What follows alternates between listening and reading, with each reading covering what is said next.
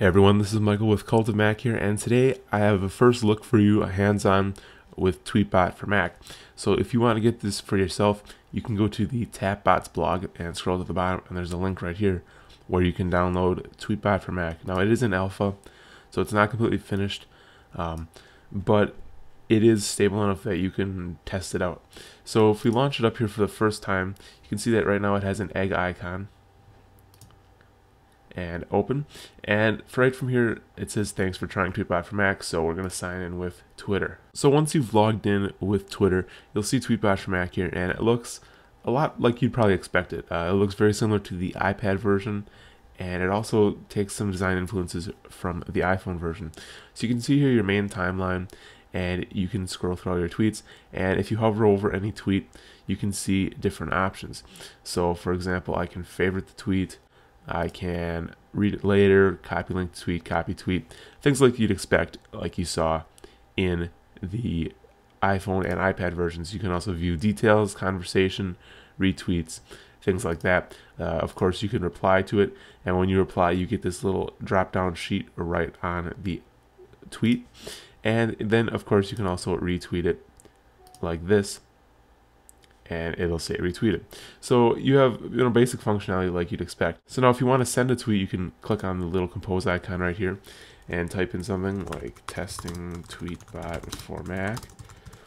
And of course you have some different settings like adding location or image, and then tweet. Now of course, just like in the iPad version, we have lists right here, so you can select all your lists and choose which one you want. And just like on the iPad version, on the side, if you click on your profile, you can see all your accounts. Now I only have one logged in, but you assumedly will be able to add other accounts.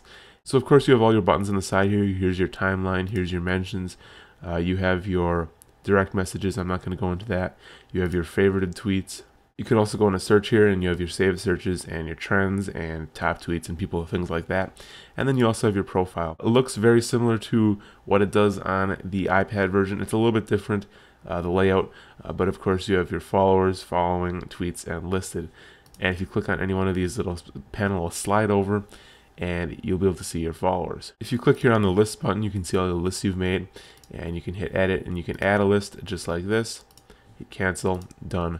Just like that, and you've made a list. And you can also delete lists on your account as well.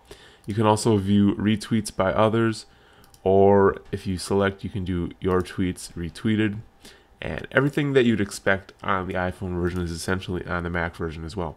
And you also have mute filters.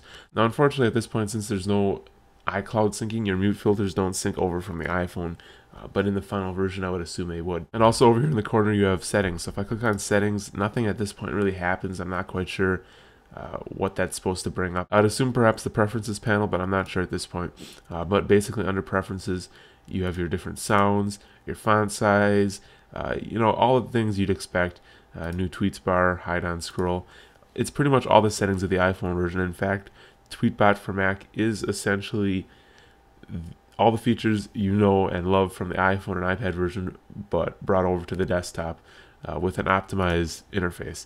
And of course, you can add accounts and change things like that as well. So that's pretty much a hands-on with Tweetbot for Mac. It looks pretty great. Even though it's in alpha, it seems to work pretty great for me, at least in this initial testing. Tapbot says when they do release it, it'll cost probably a few dollars, but for right now, you can download it from the website for free. So there you go. There's a look at Tweetbot for Mac. This is Michael with Cult of Mac, and thank you for watching.